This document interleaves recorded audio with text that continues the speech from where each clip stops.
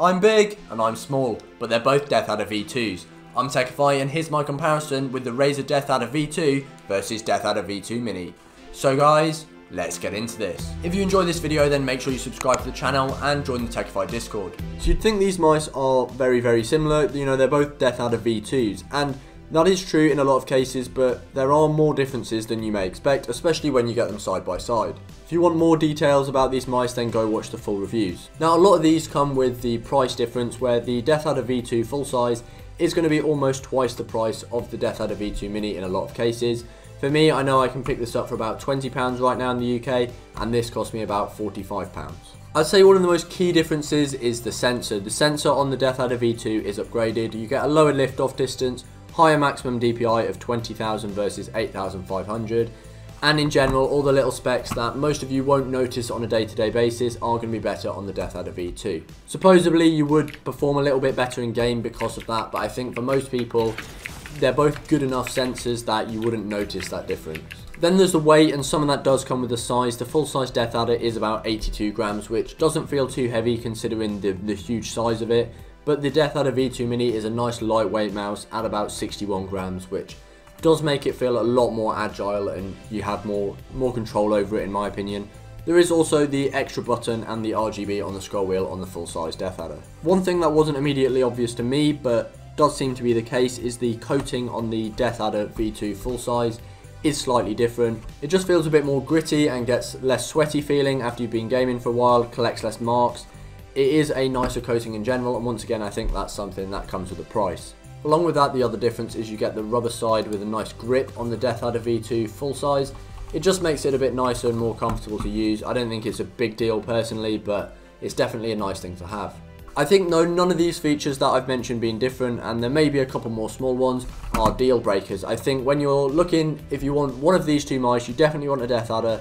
Which one should you buy? I think shape is the thing you should consider. I have done a video recently talking about why your gaming mouse may be too big for you, and I suggest you go watch that if you're thinking about getting the big Deathadder, as you're going to have very big hands for this to be the better mouse. If you're a palm user, then unless you've got really small hands, then yes, okay, get the Deathadder V2. If you're a claw user, then for a lot of people, I'm going to say the Deathadder V2 Mini is going to be the better shape. My hands are about 17 centimeters by 8.5 centimeters. And the Deathadder V2 Mini is just a much more comfortable shape and size for me. Definitely, if you've got smaller hands, 100% you need to be getting the Mini.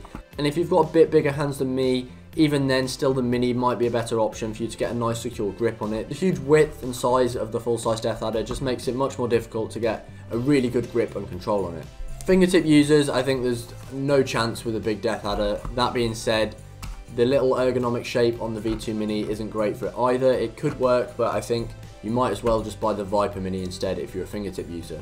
And I think the same applies for claw users. I think the Viper Mini might be a better option. I do have a video comparing the Deathadder V2 Mini to the Viper Mini, so make sure you go check that out. For the rest of the stuff, you get Razer's optical clicks on both. They feel pretty similar. If anything, they do feel slightly better on the Deathadder V2 full size. I feel like they should be the same switch. Maybe it's either because I've used this one more, or because these are newer. Maybe they did actually put some better switches in this one. Isn't going to affect your gameplay at all, and it is worth bearing in mind you cannot drag click with the optical switches. For the cables, they're the same Razer Speedflex, whatever they call it, cable. They're pretty good cables, and I've got no complaints with them. The feet, as far as I can tell, are the same. Obviously, you get a bit more surface area on the full-size Deathadder. Both are perfectly adequate and good for the mouse. You get a nice smooth glide, and they feel really good. As with all the recent Razer mice I've reviewed, the build quality is very good. It's absolutely solid, and I've had no issues with that. Both are very solid mice, even with the light weight of just 60 grams. Well, which one should you buy? I think you should ignore the sensor upgrade in the V2 and focus on the shape. If you're a palm user, unless your hands are tiny, then get the Deathadder V2. If you're a claw user, if you've got medium or small hands, V2 Mini. If you've got really big hands, V2. And if you're a fingertip user, buy neither, go buy a Viper Mini. If you chose the Deathadder V2 Mini, then go check out my review of the Deathadder V2 Mini versus Viper Mini, as that may be a better option for you. Thank you guys for watching, and I will see you guys next time.